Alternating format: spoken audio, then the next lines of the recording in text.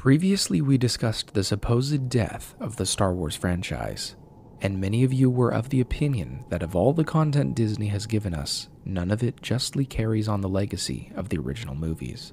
That is, with the exception of Rogue One and Andor. It is so often that I hear the sentiment, "Oh, I hated the newest movies, but Rogue One was awesome," or, "Man, Andor really shows you how cheesy The Mandalorian was."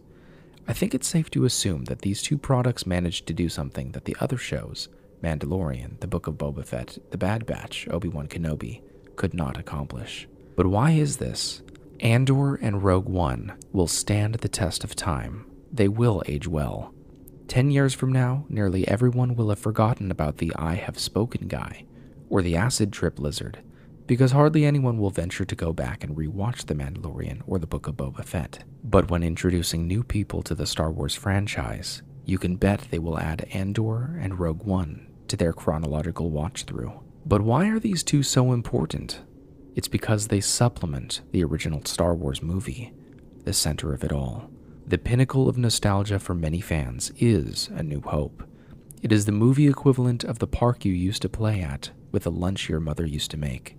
And how many of us would give anything to go back to that simpler time and relive those core memories? Rogue One, while looking nothing like the vintage Star Wars film of 1977, fits perfectly into place alongside it. We are given greater context for what we experienced in our youth. It's like taking your own child to that same park and reliving your own childhood as they are living theirs, but with the knowledge that you now have as an adult. Andor is not a central character in the broader story of Star Wars the way Anakin or Obi-Wan are, but he is the vehicle by which we set the foundation for the original trilogy.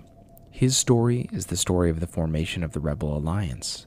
He is the spark that lights the flame of Rogue One, and that flame that was started on Scarif sets the entire galaxy ablaze for the original trilogy. We need Andor, we need Rogue One to fit into our real Star Wars timeline in a way that we don't need the other shows.